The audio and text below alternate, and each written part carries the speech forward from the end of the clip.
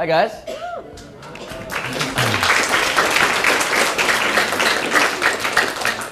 We can do better than that. Hi, guys. How you doing? There you go. Thanks for the introduction. My name is Rajâ Mathai with NBC Bay Area News, and I have to say right away that I don't like Gunn High School.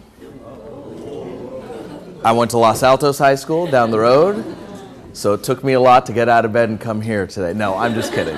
It's a pleasure to be here, but I did go to Los Altos High School, so I know a lot about Gunn, and I know it's a great school, and I think this is a great program. So let me just tell you about myself and kind of some things I've used to advance my career, not only professionally, but just personally, not just to get ahead. I'm not all about trying to get ahead and trying to get that next job or trying to get ahead of the next person, but just to survive and really just thrive in what I do.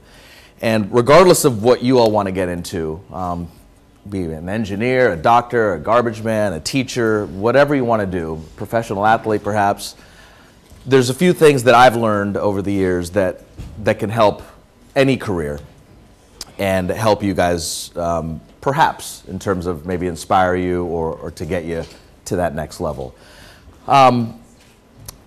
In a nutshell, what I do now, for many years I was a sportscaster, and just last year I transferred into the news department, and I'm the primary news anchor at NBC here in the Bay Area. And it's been a fantastic job. It's been a great challenge. But getting to where I am now, like anyone that's going to talk to you today, everyone has a unique story. Everyone has challenges and what they faced. But one thing that I've always thought of is, it doesn't matter what your GPA is. If you have a 4, when I was growing up, there was only a 4.0. Now there's, how high does it go up to? 4.5? Wow. So whether you have 4.5, a 3.5, a 2.5, obviously the better grades, the better prepared you are. But regardless of your GPA or how well you play the violin or the piano or how great you are on the sports field, you have to be able to be creative, whether you're trying to get into that college or trying to get that job out of college. Everyone's trying to get in that front door of that house. I always think of it as a house. The job's out there, the college is out there, everyone's crowding the front door to try to get in. But nowadays, and even when I was in high school in the 1980s and getting my first jobs in the 1990s, you have to be creative and kind of get to the other entries of the house to get in. Check the back door, check upstairs, go through the fire engine, go through the fire hatch, go through the balcony, whatever. Get creative. Don't show up where everyone else shows up in that front door, or your chances of getting in that house, you want to get in this great house, your chances are limited. So a couple of examples, and you'll get these examples from Silicon Valley leaders, from athletes, from journalists, whatever. Usually your best things that happen weren't supposed to happen. You created these great breaks for yourself. You didn't just show up at the front door and say, hey, I want to come into this great company, or hey, I want to come into this great university. You got creative and thought outside of the box. When I went to college at San Diego State, I knew right away, I knew since I was 7 years old that I wanted to be a journalist. I got her from India in the late 1970s, turned on the TV, and right away I knew I want to be a sportscaster and a newscaster. I want to do news on TV or sports. So really, I had the advantage since I was 7 years old of knowing what I wanted to do, and I geared myself towards that just because it was a passion of mine. And most of the people, in fact, most of the people in this room, you probably won't know what you want to do exactly. But that's okay, as long as you stay passionate about something, as long as you stay active about something, and put yourself in a position. So anyway, I get to San Diego State, coming out of Los Altos High School, and I knew, okay, I wanted to work in television, I wanted to work in sports, I need an internship, like most of you will do, or already have done. And I wanted to work for the San Diego Chargers. And of course, there's going to be thousands of resumes and cover letters and everything for the San Diego Chargers for an unpaid internship, and I knew that was going to happen. I called, I said, hey, how do I get an internship? And you get the whole routine. Oh, send us a cover letter, send us why you want to do this, and we'll put it in the queue and we'll get back to you. And I knew that wasn't going to work. I just knew. Once again, getting back to that analogy, I wanted to get in that house. Everyone's crowding the front door, so I had to think. So I got on my bike. I was a freshman at San Diego State, biked down the hill towards Jack Murphy Stadium where they play or where the offices were. I didn't think about how I was going to get back because it was an uphill getting back, but that's another story. Biked down the hill, knocked on the door of the team, and somehow they let me in. And I said, I want to meet with the Director of Public Relations, Bill Johnston. I said, who the heck are you? I said, oh, I go to San Diego State. I'm going to be interning for him. And they said, you want to or you're going to be? I said, no, I'm going to be. He said, it's interesting. So the secretary was really great. She must have seen something that stood out, that here I was trying to barge down the back door to get into this sports organization. She said, young man, sit on the side here. He's in a meeting. He'll be out. He'll be with you in a moment. I said, great. And the boss comes out of his meeting, and at the time he was meeting with two broadcasters who were going to cover the Chargers game that weekend, and it was O.J. Simpson and the late Bill Walsh. So they walk out of the office, and they shake my hand thinking I'm one of the Chargers employees. So that was nice. And then eventually I make my way into the office and meet with Bill Johnson. I said, hey, I want to intern. I've been passionate about this since I was 7 years old. I told him essentially the story I just told you. And he said, okay, you know what? I'm impressed about your hustle. Write me a letter, what you just told me. Write me. There was no email back then, really. She said, write me a letter, and that way I have something formal on file, and then come drop it off. How'd you get here? Because you see me, my pants are cuffed up and everything. I said, I biked. And he said, oh, interesting. So I wrote him the letter that night, biked down the hill the next day again, dropped off the letter to him, and wouldn't you know, he said, hey, what are you doing Sunday? And I said, nothing. He said, okay. We play the Cincinnati Bengals, show up here at the press box, and it's unpaid, but you're working for the Chargers. So that was it. And that was really a really good example. Once again, it doesn't matter if you want to go into sports or engineering or being a doctor or anything. Find that back door. Most of the time it might not work, but you don't need most of the time. You just need one time for it to work. And that launched me into a great run with the Chargers. It was one of the worst teams in the NFL at that point. This was 1990. But wouldn't you know, a couple years later, we were one of the best teams in the NFL. We were in the Super Bowl playing the 49ers. We got our butt kicked, but that's another story. So that was just one example of how you can do things to put yourself in a situation that everyone else is at that front door and you got to go to the back door. That led to me to an internship with the NBC station in San Diego. And so a couple of years later, I graduate from San Diego State. I was interning simultaneously with the NBC station as well as working for the Chargers. And then I knew, okay, now I need that first job and I want to get on television. And so you make an audition tape and you send it everywhere in the country. And I'm not talking about Chicago or New York or San Francisco, talking about Monroe, Louisiana, Ada, Oklahoma, Coos Bay, Oregon. Has anyone heard of any of these cities? Yeah, well, that's where I was sending tapes. That's what you have to do when you're starting in television, at least at that point. Sent out 40 tapes, 40 rejections. In fact, I didn't even get 40 rejections. 38 of the stations I sent the tape to didn't even call back. So technically it wasn't a rejection, it was just no one even called me. 2 stations did call me and said thanks, but no thanks. And you were actually excited to get that rejection because someone's actually calling you back. So once again, I think, okay, so here I am again. Everyone's trying to crowd through that front door. What do I do? How do I differentiate myself? So I got in my car, and I remember coming home to the Bay Area, to Los Altos, where my parents lived. I said, okay, I'm going to come home on a winter break or summer break or something like that, drive to Chico, and I'm just going to knock on the doors of these television stations, all 3 stations in Chico. And that's going to work, because it worked with the Chargers, so that's going to work. So I went to Chico, met with all 3 stations, same thing I did with the Chargers, just showed up at the door and handed them my tape, and that didn't work. Then I said, okay, let me try Bakersfield. So drove to Bakersfield the next weekend, met with all 3 stations, again, 0. A month later, drove to Tucson, Arizona, met with those stations, it didn't work. So now all of a sudden, your confidence is getting tested, things aren't working. You thought, oh my gosh, what happened to that great story about the Chargers when I just showed up? And I said, well, let me just keep trying. Went to Yuma, Arizona, met with all 3 stations. At the time, it didn't work. They said thanks, but no thanks. Went back to San Diego, and now I'm starting to think, oh gosh, graduated from college, I wanted to get into TV. Do I have to move back to Los Altos and live with my parents? I really don't want to do that. And wouldn't you know, right then, Yuma, NBC in Yuma, they said, you know what, we have hired someone else to be the sportscaster. The guy backed out at the last minute. and we need someone quick. You're not really our best choice or our first choice, but you're that weirdo that showed up at our front door on Tuesday. This guy backed out on Thursday. We need someone to start on Monday. And you only live in San Diego, which is 2 hours away. So can you do it? You're not very good, but come on out. Can you do it? And it worked. Had I not barged down their door, they wouldn't have known about me. I would have been one of the stack of 200 audition tapes that they had. But we made it work.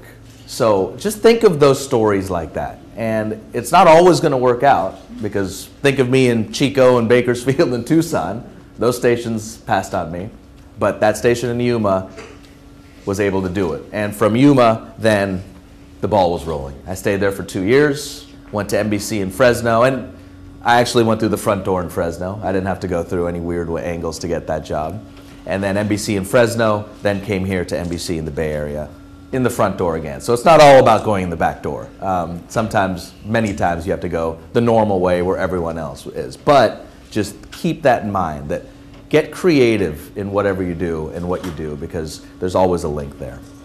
So I got to the Bay Area, where I grew up, so it's great to be here. It's something that obviously that's just, I care about this community so much, and that, I don't want to sound cheesy here, but I do, because I was in your seat. You guys, what do we have, sophomores, juniors, seniors here?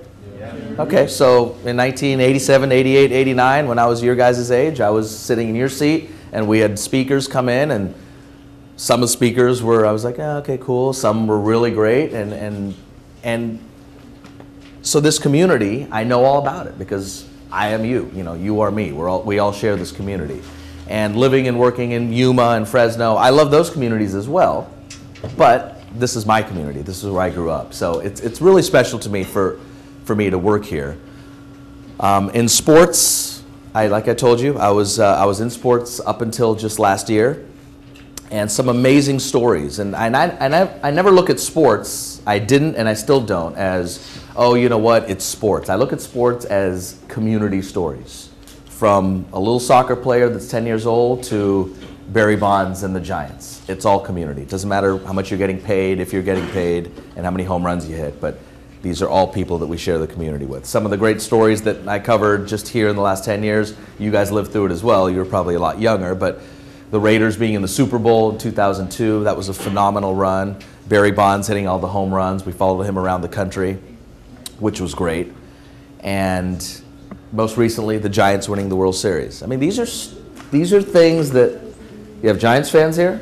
Yeah? So these are things that, you know, when you're all or my age in your 40s, you're going to say, wow, I remember that. Because I remember when the 49ers were going to all the Super Bowls in the 80s. You know, these things stick out. Even if you're not a sports fan, you'll remember these times. You'll remember 2010, the Giants winning the World Series when you guys were in high school and how cool that was. And you'll tell your kids and you'll tell your friends in the year 2040 that way back in 2010, it was really cool. The whole community was just activated and vibrant. And there was people selling T-shirts on El Camino, and I mean, it's fun. Now that I've switched to news, it's a little different. It's not as fun.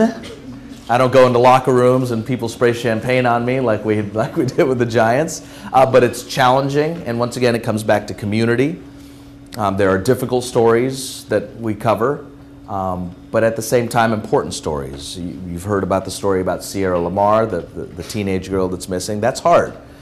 You know, I interview her father, and I've sat down with him at length, and it's hard to talk to a parent whose child is missing and presumed dead. And, you know, he's tearing up in front of me, and you just put yourself in his position. So these stories are difficult now. But then even last night, I don't know if you guys tuned into the news or checked online, but, you know, President Obama coming in. It's pretty cool. You know, I got home last night from work and thought, I do this most of the time, but last night especially, well, that was a cool day at work. You know, during the 6 o'clock news, my co-anchor and I, Jessica Aguirre, all of a sudden, Air Force One is arriving at Moffett Field. And it happened at 6:25 in the newscast. And here I am talking as Air Force One touches down. The president, you know, does the classic wave and he's coming down. This is about a 15-minute period of commercial-free, uninterrupted, us talking, just ad-libbing about the president arriving in the Bay Area and what he's doing here and the supporters and the protesters and so forth. So that's a cool day at work. And it comes back to that thing. If you can find something that you're passionate about, it is really not going to work at all. And you might not know what you all are going to do, but stay active and stay passionate and stay just engaged in what you might want to do, and it'll lead to good things. Challenges going on now in the media. Well, you all probably get most of your news online or via Twitter or Facebook, but you also watch the news as well. So it's a combination of what we do at NBC and at the other networks. We're online. We're also, of course, on the web, and that's, you have to combine it both. No one's figured out quite yet how to combine this new media with the old traditional media, and it's kind of work in progress. So you all are in a great spot. You are defining how all of us will get our news, and not just next year, but in the years to come. So we're all in this transition together now of how we get news. When I was your age, I sound like an old man, but when I was your age, it was just strictly, you go out to the front porch, you get the morning paper, you read it, that's how you got your news, you watch TV that night, and really, that's how you got your news. Now, all of a sudden, obviously, things have changed. So it's an exciting change as well. Okay, I want to do a couple of questions and answers. If you have some questions, let me know through this, or some comments. I would love to hear from you. But really, that's kind of what I wanted to pass along to you, is of just how to approach things and my career as well. Do you have any questions? Any comments? Someone has to. You guys watch any TV? You're sitting in the front row. Any of the parents? Do you have some comments? Yes, in the back.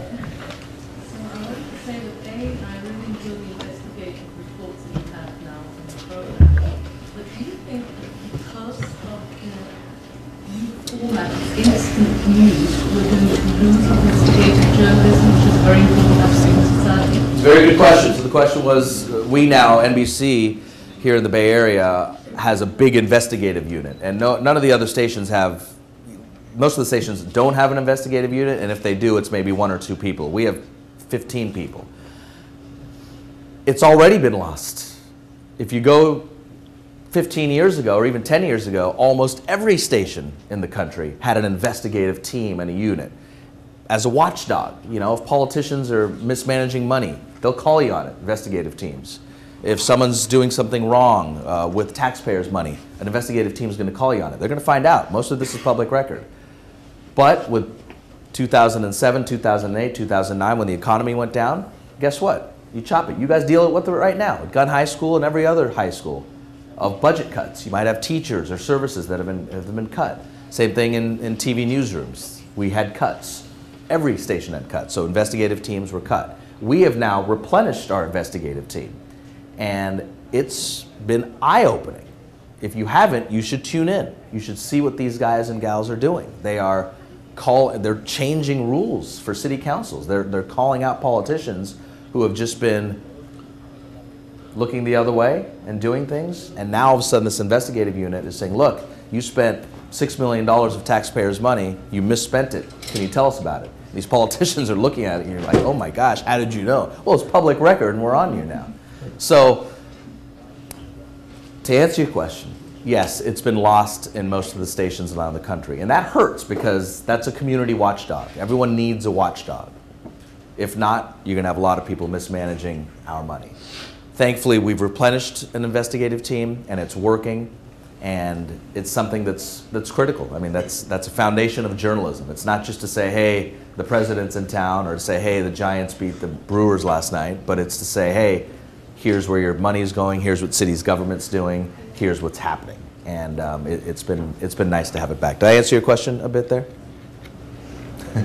Yes? So, I'm actually interested in being a sportscaster myself, and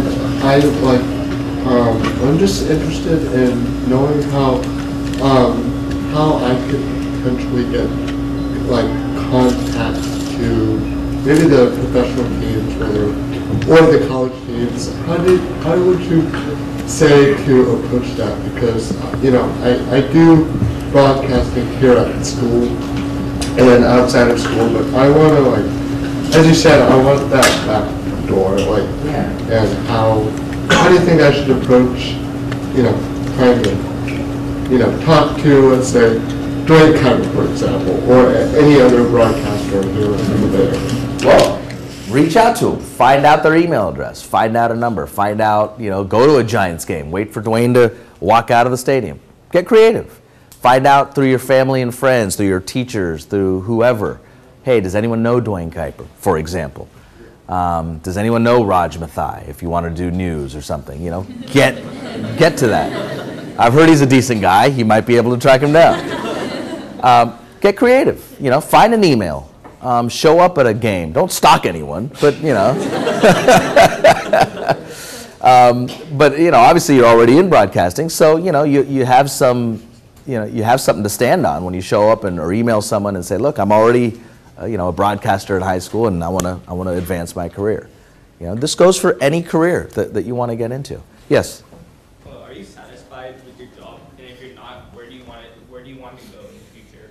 I'm very satisfied with my job, but I also always am looking for a challenge. In fact, probably the biggest reason why I left sportscasting and got into news was that I wanted a different challenge. I had been a sportscaster in this market and I grew up here, so for 12 years, and I love it. I love sports. I love those challenges, but I just wanted a different set of challenges as my career was advancing. So the news opportunity came, and it's been a great challenge for the last year, and I don't know what's next. In a few years or few months or maybe 40 years from now, I might say, okay, time for a different challenge. But right now, I'm in a great spot, very challenged, it tests me, and it's very satisfying, to answer your question. But it's been satisfying for me since I was 7 years old. I wrote for all my school newspapers. I delivered newspapers. I did a lot of things to get to this. It's in my blood, so it's something I love. Yes?